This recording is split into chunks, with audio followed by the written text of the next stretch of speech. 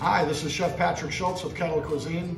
Today I'm going to show you one of our newest sous vide proteins. It's our item code number 710 braised beef short rib and demi-glace. Comes into you frozen, each individually pouched. Once thawed out, 21-day shelf life under refrigeration. To heat up, you throw it in a steamer or a rolling pot of boiling water for 10 to 12 minutes.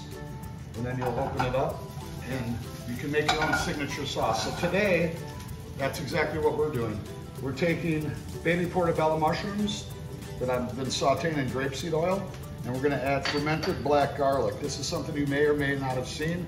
This is originally done in Japan, in caves, but now they do it, of course, in temperature-controlled rooms. The skin peels off, and it's almost got this texture of like a truffle, but a little softer.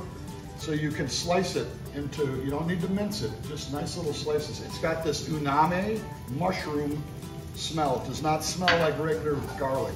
Very, very unique. So you just want to heat that through. All right, and then we're going to take a nice dry red wine. It could be Merlot, Cab Sav. If you got money, Pinot Noir, or like most of us, box wine, that's Burgundy, right? It'll work, just so it's dry. About 1.5 ounces, 2 ounces. Let that flambe. And then we're going to take that short rib and take the scissors and open it up. And we'll place it on a plate. This is a block cut, so it's a little different than our normal. We have another one, 720. It's a end to end on the chuck flap. This one is cut like a sirloin. Now we're going to add that demi. And if you saw, there was a little bit of fat in there. We skim our demi-glace, so when that little bit of fat that's left from cooking that short rib, because the short ribs are oven brown first before they go in the bag, that little bit of fat will emulsify right into our sauce. It will not separate. So this you want to reduce just for a second. I also made an au gratin here. It's still a little warm. It's a hatch New Mexican green chili au gratin. So heavy whipping cream, a little bit of garlic, a little bit of salt, pepper, and hatch New Mexican green chilies. Very simple. You can do this in larger amounts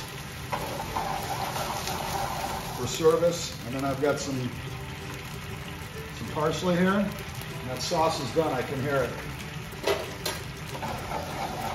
And if you want to make it a little richer, just one little knob of unsalted butter, and you mount that and you turn the heat off. It'll, again, because we skim that demi, it will not separate. And this is a way of adding a little bit more flavor, richness to the sauce. If you add heavy whipping cream, then you end up with a cream-based sauce. We don't want that. We just want the sheen from that butter. And then you just take and spoon a little of the mushroom and fermented black garlic over there.